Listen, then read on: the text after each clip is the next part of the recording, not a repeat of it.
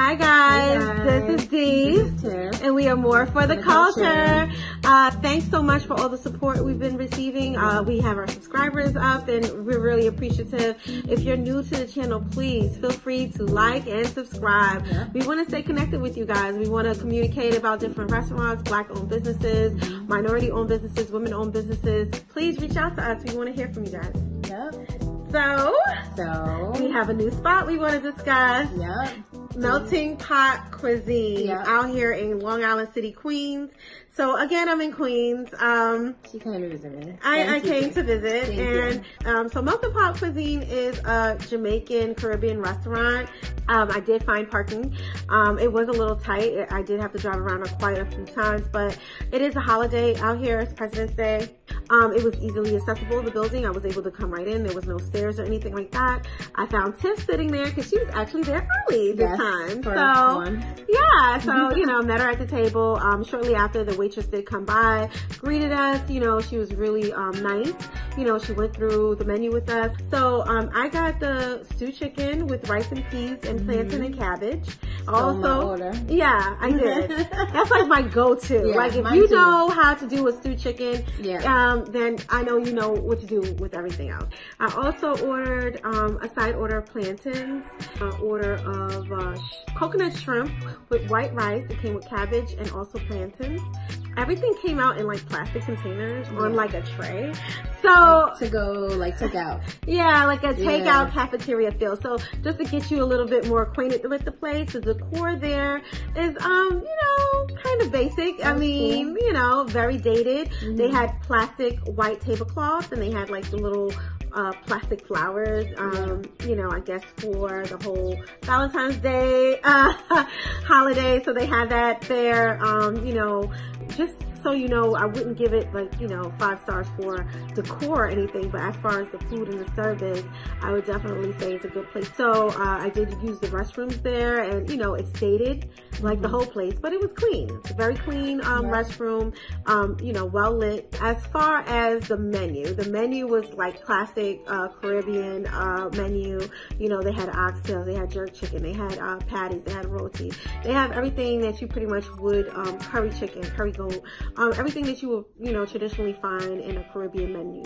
I didn't see any alcohol drinks or anything like that. You know, we did order water, bottled water. They don't have water in a glass that they can give you, or any filtered water. You have to buy the bottled water. And I don't even think it's an option to get like glass and ice or any of that. You know, they just gave us a cold bottle of water. Okay. So yes, so it's very they're selling everything. Everything is for sale. So as far as like it being kid friendly, you know, definitely was able to find things that my son would enjoy. But actually, Noah did not come. Know, we missed him. He was missed. He was not in the building. He spent some time with his dad, so it was busy. Just us girls. And we had a good time. Couldn't get on his schedule. It was very difficult. Yeah. He's a very busy little man. He's busy.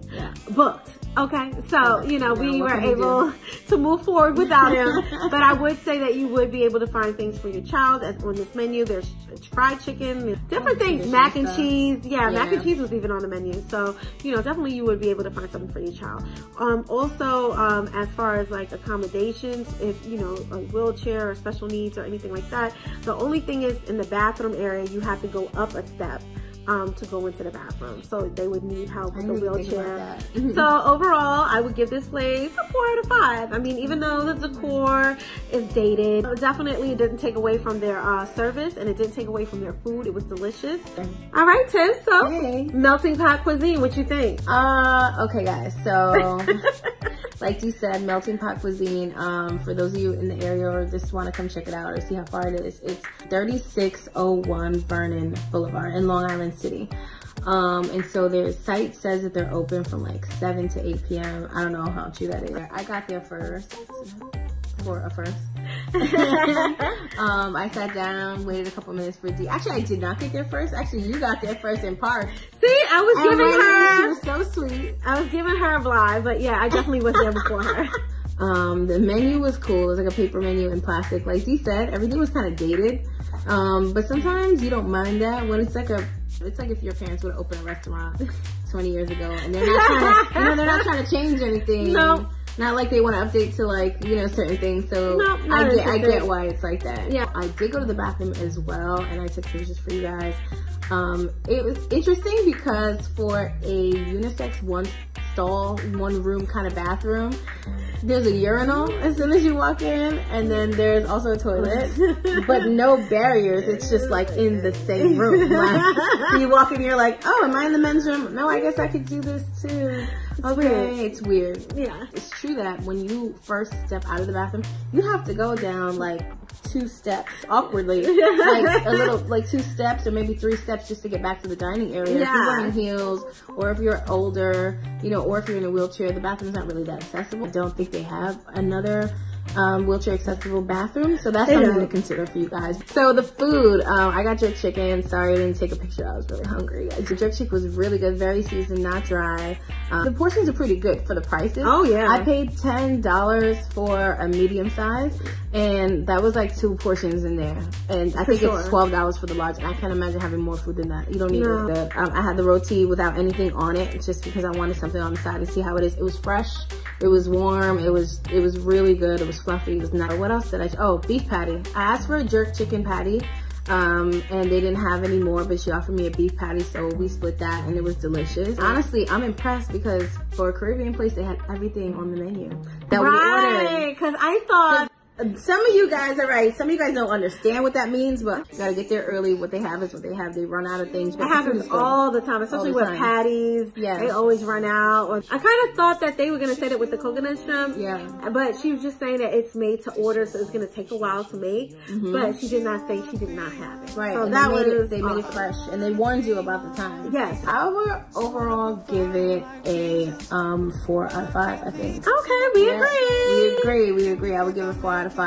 I did hear though we did not do delivery, I see a lot of you guys online saying that the delivery is awful because it takes up to 2 hours.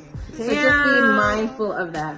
I mean, I'm pretty sure they need to hire probably more staff, or they need to buy into like Grubhub and Seamless, like, you know, delivery staff to just fix that issue. They don't have a lot of competition, so I don't think if they're making money, I don't know if they're interested in changing that. But that's just a really big thing if they are interested in doing that they should do. But I think that's it. I can't believe we agreed. Yeah, we agreed. 4 out of 5. Definitely check it out. The Melting Pot Cuisine out here in Queens, Long Island City. That's right. We want to speak with you guys. We want to hear from you, whether you have music that you would like. Yes, like the music you hear in this video right now. Exactly. Check out the links below. We're going to tell you exactly what artists are featured in every video. So just send us an email, morefortheculture@gmail.com. That's more, MOR, the number 4, THECULTURE. We just want to say, you know, we really appreciate you. Like, subscribe, and we out. Peace. Mary's full of grace. She don't record like the shit I said. Ain't like the cage, yo.